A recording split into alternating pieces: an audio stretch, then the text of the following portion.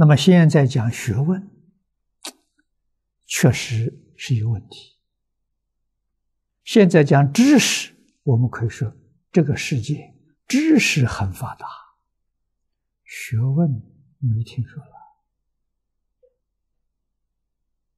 学问属于智慧真正的智慧的人太少了，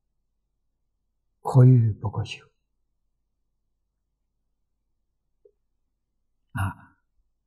真实智慧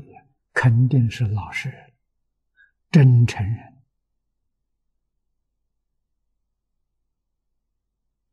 对人恭敬，对自己谦虚肯定是这样的。在他日常生活当中所表现的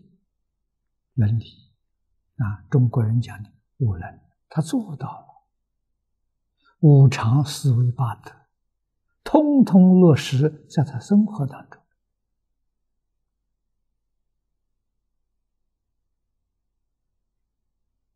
这种人是有学问的人，有智慧的人，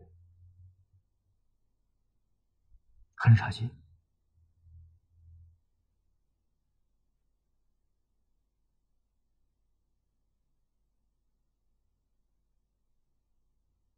那么有人说，现在这个世界是知识爆炸的世界，这话讲的有道理。知识跟智慧是不相同的两桩事情。智慧是从清净心得到的，而知识呢，这我们前面讲的虚妄心不是真诚现在人讲心浮气躁其实心浮气躁成就很有限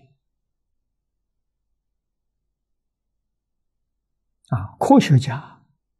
他也专心了，他不是心浮气躁他有相当的定功，不受外面境界影响他才能够有研究有发明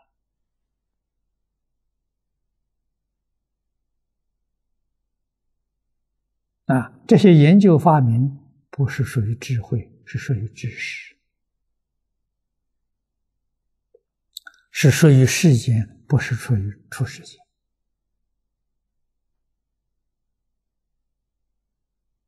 这是我们不能不知道的。